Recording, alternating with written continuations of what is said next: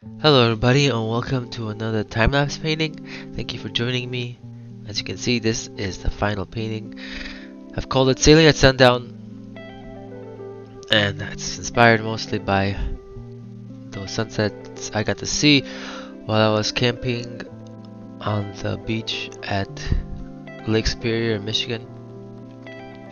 It's a really nice, pretty place to be, especially during sunset. So I made an inspired painting about it. Here I go sketching in. I just used a couple of reference photos I took during the sunset and pieced them all really quickly together. And then for the sea, I kind of just winged it. I've done so many seas now that I kind of just know how to make them.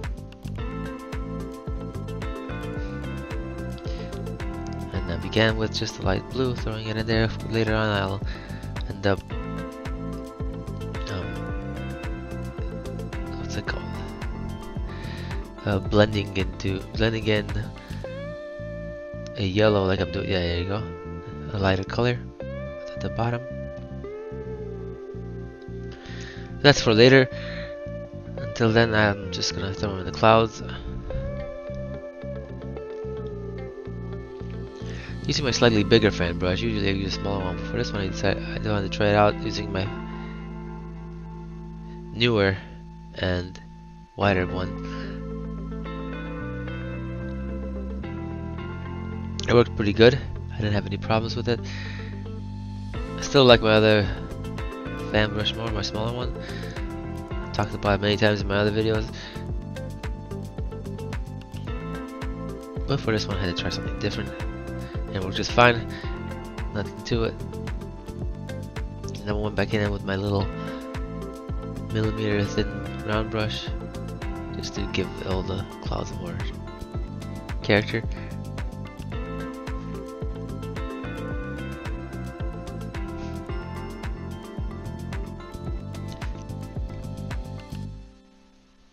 Take some paint in, add some paint out.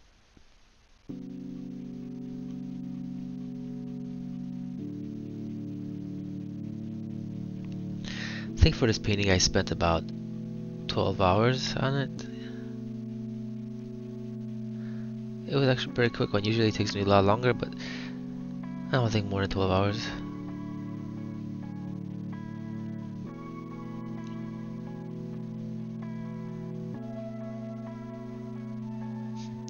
There's always my head popping in the way. Gotta look down so I can see what I'm doing.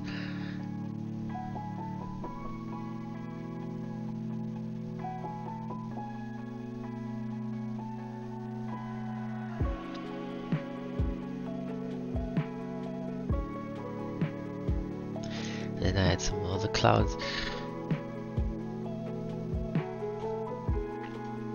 These ones are a little bit more wispy,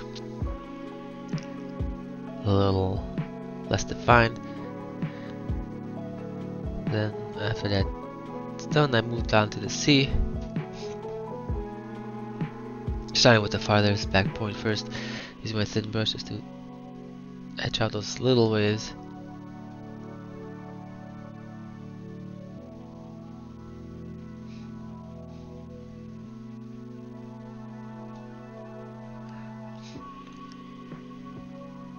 I don't think I've ever seen a sailboat on Lake Superior. I've gone there many times, but I'm sure there were, or there are sometimes.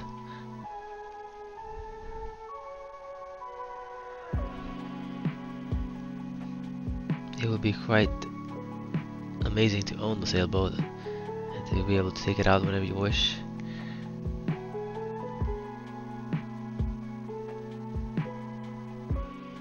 Especially one of those kind of like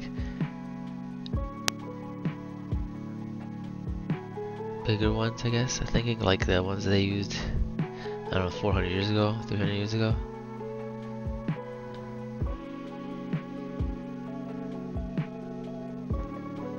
Like the ones they used maybe like the Revolutionary War or something like that.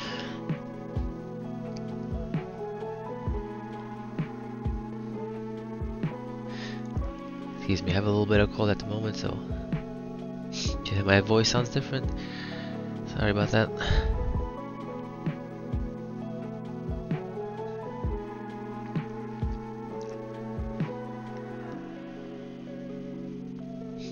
I've decided to call maybe the way I paint texturalism. Not sure if that's the best name for it. I've been trying to think of a better way to put it, but as of right now, it seems like a pretty cool way to describe it. Heavy based impasto painting. So after obviously the sea dries up, we're gonna throw some foam on the tops of the waves.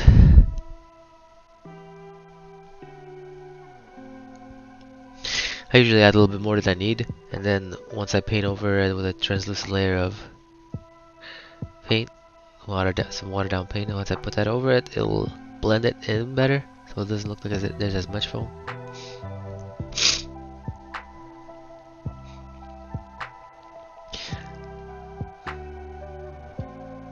You know, for such a calm day, it's pretty rough seas.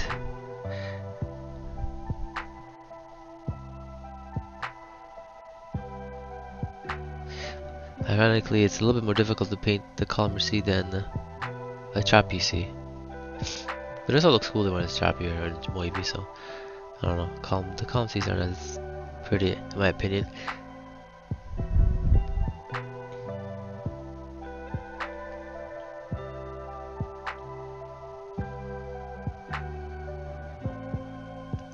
I skip a little bit forward. A lot of this was just a lot of repetitive work in different angles, different ways. I like to listen to different musics and podcasts and audiobooks, so if you ever have any recommendations, please recommend something in the comments. It'd be nice to try something new. I usually listen to comedians, you know, because it's fun to listen to laughs or get laughs in, but I bet there's some cool podcasts out there too for like learning and current events.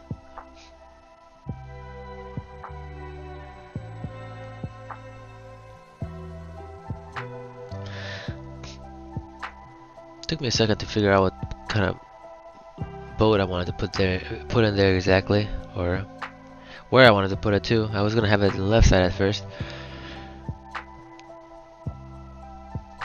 I was gonna have a mirror image on the left side, but I decided to have it pointing into from the large. Excuse me. I was gonna have it, yeah, like I said, on the left side, but I flip mirrored it, and I wanted it to point the same way the clouds are moving. That way, it looks like it's moving with the wind.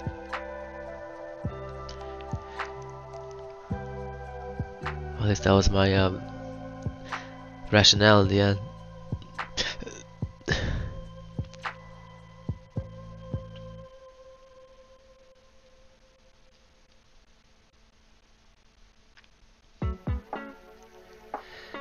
Making a boat is usually the most highlight attention, concentrated part. Just have to make these little adjustments so I make things smooth and keep the shapes just right. So you see me using the thin round brush. Let's try and get all the angles correct. Usually the first layer is just making the shapes. Second layer is creating the 3D. Not that I don't do it in the first layer, but I try to more or less figure out what the shapes are gonna fit on the surface rather than texture, and then the following layers after that, the texture becomes the priority.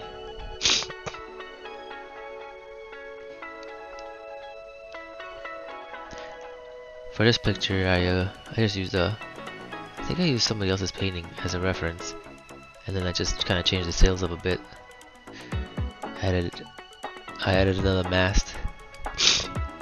Excuse me. And added that third back mast and that front sail that I painted.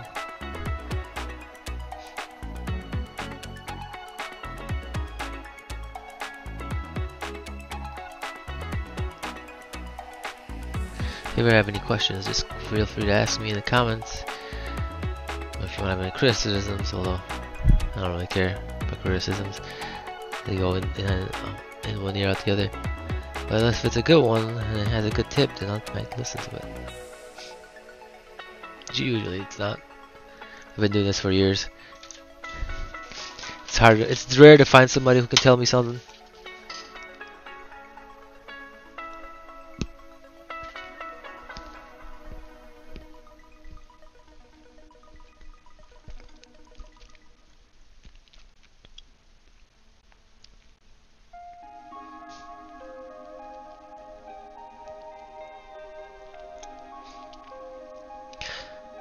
Definitely want to one day get on one of these sailboats. Maybe even live on one. And just play in there, paint for a while in the seas. That'd be fun. That'd be a really cool experience. A way to live for a little bit.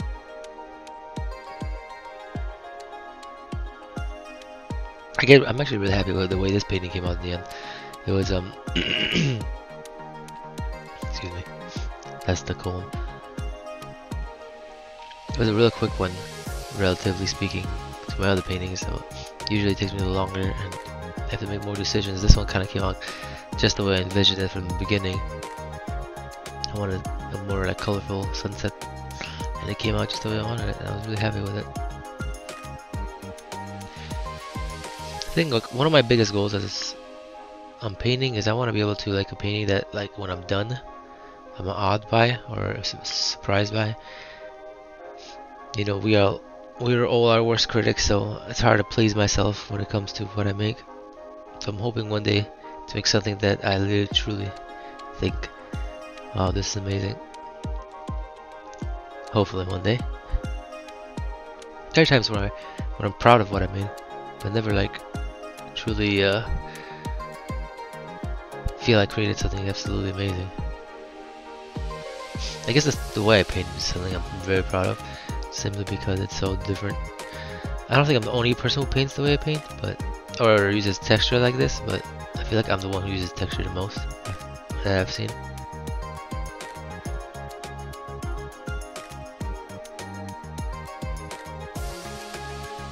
Hopefully one day I'll become my favorite painter.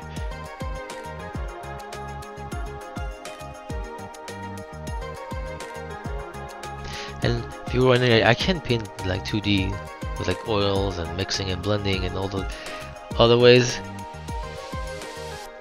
I just didn't want to paint like that. I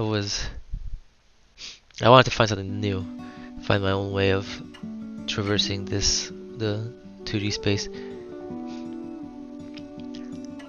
I also wanted to stay away from being able to be copied by, for example, AI and other people be able to print my work.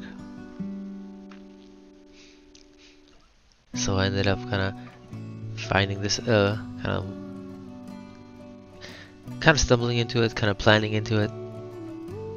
I always liked the heavy use of impasto anyway, so I knew I was gonna use that at some point. I just didn't know how heavy it would get. It's gotten very heavy now, but here we are, adding the translucent layers. As you can see, we go kind of quickly through it because it takes like not long at all.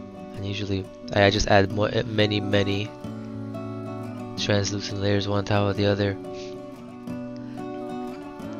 I don't think I can film all of them. I think I only film about 70%, 2/3 of the layers I put down when it comes to the